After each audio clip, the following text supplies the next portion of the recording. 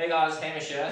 I want to introduce to a project that I'm busy on during lockdown at our apartment in St. Margaret's. The first sort of DIY video I'm doing. I hope you enjoy it. So this project, basically the idea is I needed a workstation for work from home, so I can free up the dining room table. Make use of this bay window. It's got fantastic lighting. It's going to double up as a sort of dining space. So here in the living room, we can sit here and have dinner in the window and look out al fresco style. The bedroom is an identical window, so tabletop's going to be removable. I can take it over that side, have a day in the office at home, give Renine a bit of space in the living room. So the idea is that the tabletop's just going to sit on top of that ledge, and it's about the right height for a worktop. The tabletop's actually going to be split, so there's going to be a very shallow sort of ledge over here. Sit down here, have a cup of coffee or glass of wine in the evening, look out, open the windows. And then if we want to sit down and actually have a dining experience, we'll add a second section, which will then fit in there, and then it will be about 500 mils deep, which is plenty. I bought these affordable planks from B&Q, and they're actually solid pine, and they've got tongue and groove features over here, which will knit them all together very nicely. Between the ledge and the rest of the dining table, fit really well and keep it nice and flush on the top. I've got these battens, which I'm going to use to create a structure underneath the planks and hold them all together. The challenge is going to be fitting them in here really neatly. I'm going to try my best to scribe it, a bit of improvisation. Won't necessarily be a professional approach, but I'm going to do my best and see how we get by with the hand saw. Let's get to it. I put together this little template over here. Really, I thought I was going to use my pencil and everything, but I've just been cutting it to size like a hairdresser, really. It fits. That's going to be that end, and we'll do another one for that side.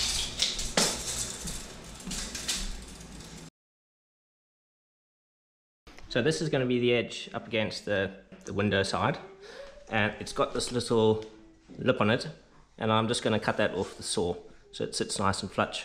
We were actually thinking at one stage of maybe naming our son Irwin.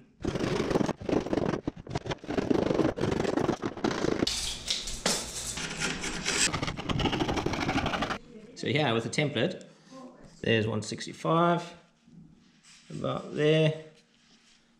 I'm just going to mark that off.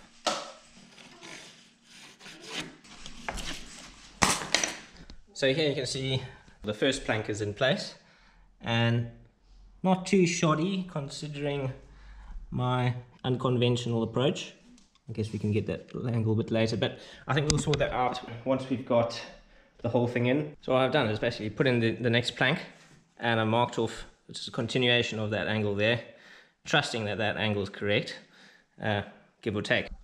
Pretty much eyeball it, give it a bit extra material so that we don't end up being shy and leaving a gap.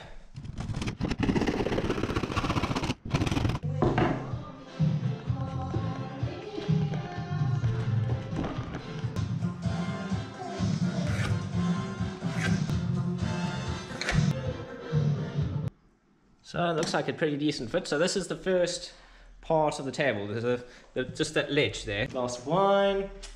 Oh, the view. Perfect.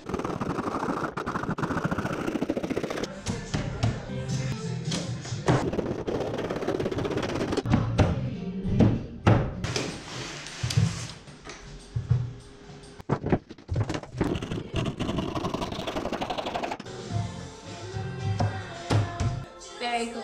I like it. So the next step is to create a frame on the underside of the surface. I'm going to use the batten to thicken up this front leading edge, well, this ledge here actually.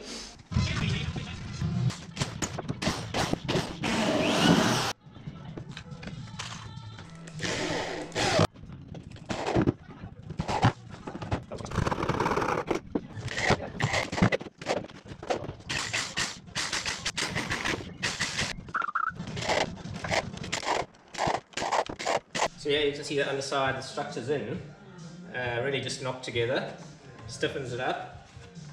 See how it fits. Like a dream. The last bit, which makes the dining room table, As you can see, I've really cobbled it together with every last little bit of leftover wood. So this is the bedroom now, where I'll be working during the day. And so far so good. The final desk part of it